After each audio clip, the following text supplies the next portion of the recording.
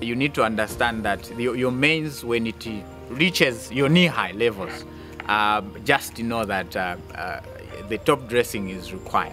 The issues of mixing the D and urea, and you plant without the any fertilizer and you apply these two fertilizers when the maize is at tasseling stage, it's not a good idea, because you're going to spoil the crop, and it's just a wastage, because some of the nutritional values at that point, they will not have any impact to your crop. Hence, you need to make sure that you apply these fertilizers on time. Your top dressing obviously comes in such a way that there are factors. Actually, there's a problem, a huge problem in nitrogen content fertilizers. There are factors which contribute into what we call losses.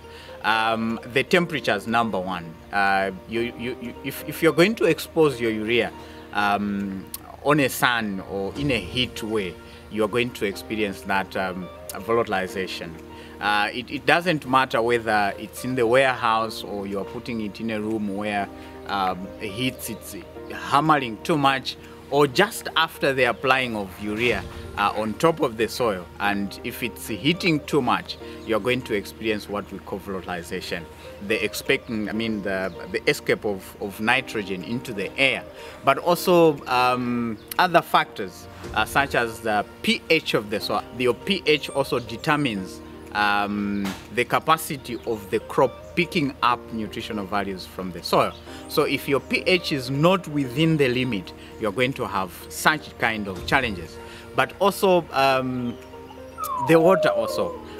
If your field is not well stable and you find that at the time of applying the fertilizer you have a heavy downpour, your fertilizer, especially the nitrogen content fertilizers, will not stay longer.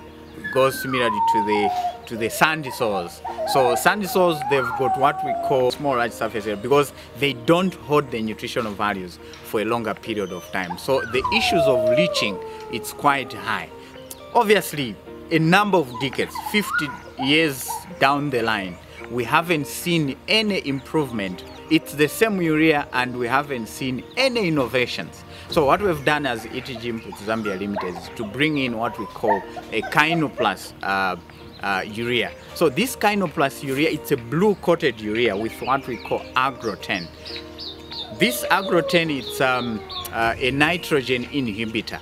So it has got what we call an enzyme which makes the urea to stay longer in the soil.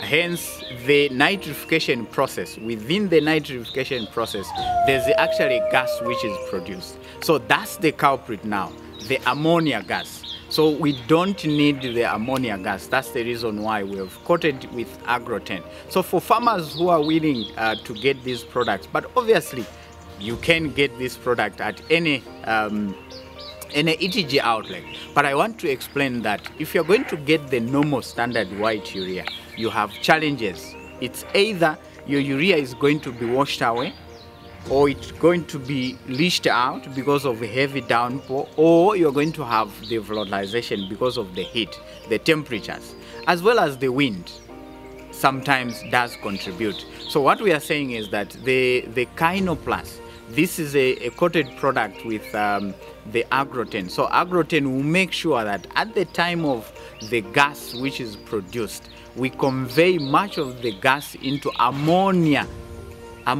which is now translated into nitrates. So the crop actually gets the nitrates from the urea which we put in the ground.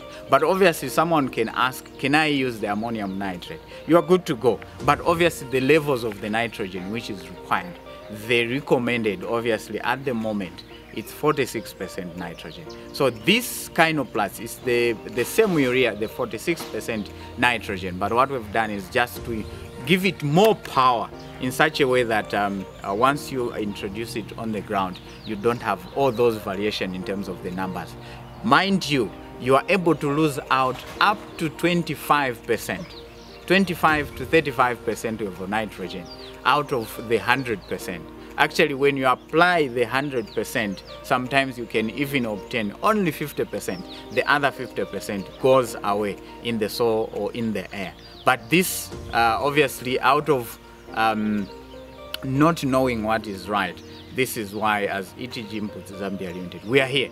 We share this free information to our farmers. For those who are able to make a decision, I know it's not easy, but it's better to move a step rather than just staying on one position.